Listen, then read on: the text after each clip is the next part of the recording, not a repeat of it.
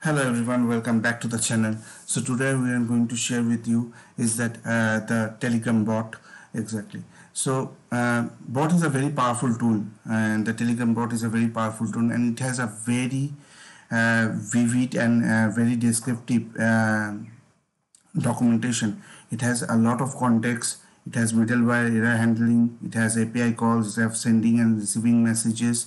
I did not find any tutorial that gives me the very basic of the bot and in a very good way. So I tried to create this kind of a tutorial so it can help people to create a bot, because obviously we engineers required this kind of tool in any point of time in development. So this can be helpful to the person who are going to create it or use it in a different way. So this is very simple. The Grammy is the package exactly. You install it, and this is the SDK. You can say this is the SDK for the Telegram bot. So before even you can start the bot, you have to go to the bot further, and this is very simple. You have to create a token from the bot further. In every SDK there are tokens, and this is not an exception also. There is also this bot further where you have to go and create the token for your bot. You have to provide a unique name for your bot, and then it will give you the token. It is very simple. I'm not going through that process. You can figure it out yourself, that for sure. Okay, so now coming to this scenario, we can see what we have created first, and then we can dive into the code.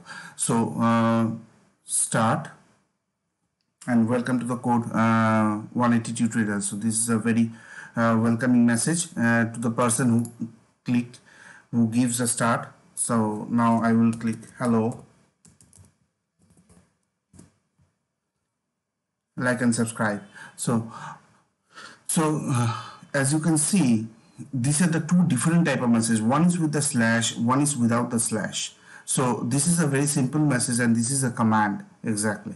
So these two things are different.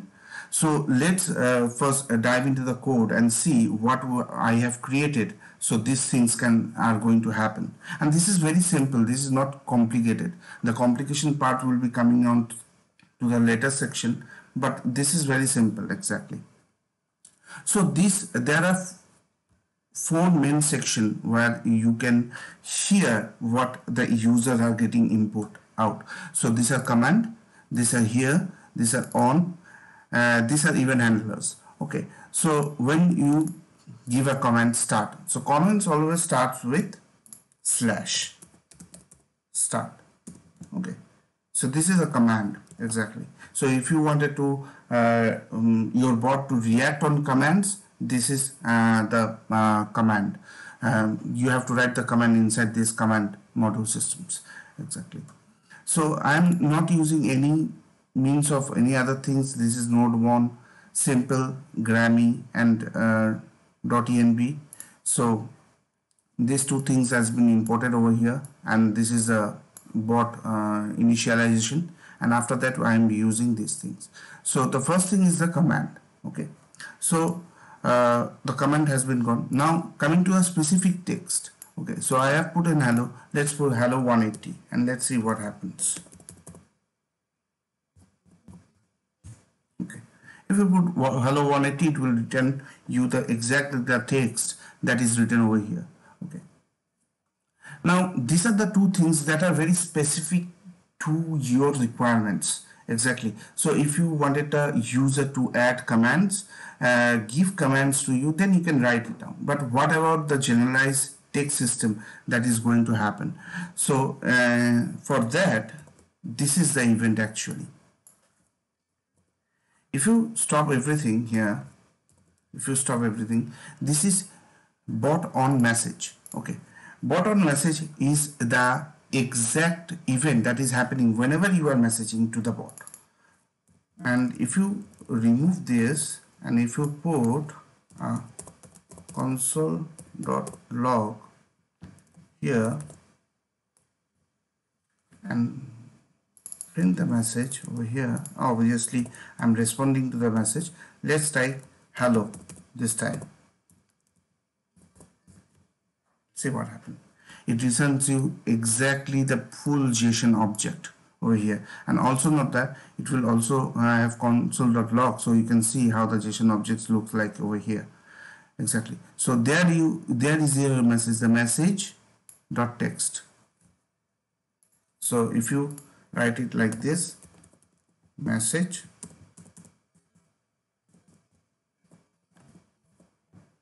dot text. Okay, now your message will be replied like this. Now your message will be replied like this, hello, and it will return the same word. So you are basically taking the user input on this section. You are fully taking the user input and processing it. So now you can, inside this you can make an API call. Inside this you can talk to anything. Inside this you can do anything with your requirements over here. So message.text. Another event is also to get, so I am taking the whole message object, but you can also specify, here is a sample of it. You can also specify message.text over here.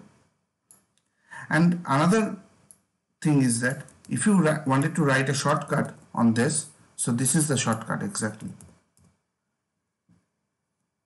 These events do the same thing. This is a whole object. This is only the message.text. This is the shortest form, the colon text. So it will do the exact same thing, these two. And but this is the whole object. You need sometimes the whole object. You wanted to get the timestamp, you wanted to get something else from this, you wanted to get the ID, you wanted to get if it is updated at or something like this. So this is the whole section exactly. Now there are also certain things. Now if I comment it out fully, and if I do it like this, message colon photos. Now this is another event handler. When you give a message over here, when you update a photo over here, send a photo over here, it takes a bit. It gives you the entire JSON encoded object over here. So you can take this file ID and put it in your database or do whatever you want. You can upload this file. It's the base64 encoded system that gives you the raw data, and you can use this in any means and any format. So this is very useful thing that it has exactly.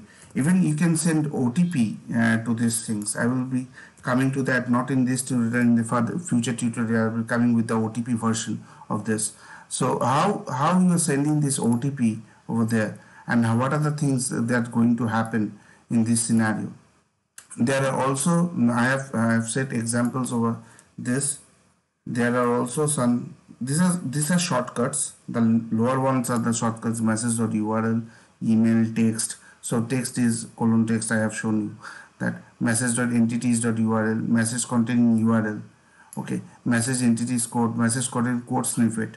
So you can do a lot of things with this bot. This is very powerful, and I'm really amazed to explore this thing. I have not explored this bot. I have heard of bot, and when I go to YouTube, I find not a very good tutorials about bot and how to create it. Though not the basic things were clear. So this is where the basics are being cleared exactly.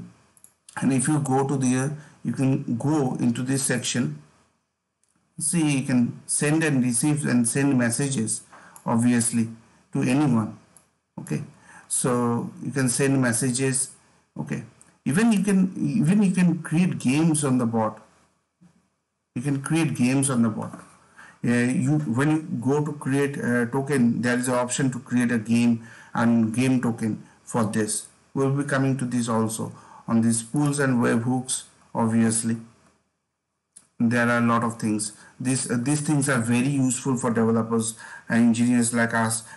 These are the mind-blowing things that we need exactly to operate our bot in a larger and a bigger scale, obviously. And context is there. So the things that I have shown you, this is all here exactly, and all the shortcuts and all the description has been written out over here. So this is a very good thing that I have I am exploring. I want you to explore as well on these things. I will be definitely giving the codes and everything on the description. Thank you so much for watching these videos. If you like my videos, do subscribe to my channel. Thank you so much.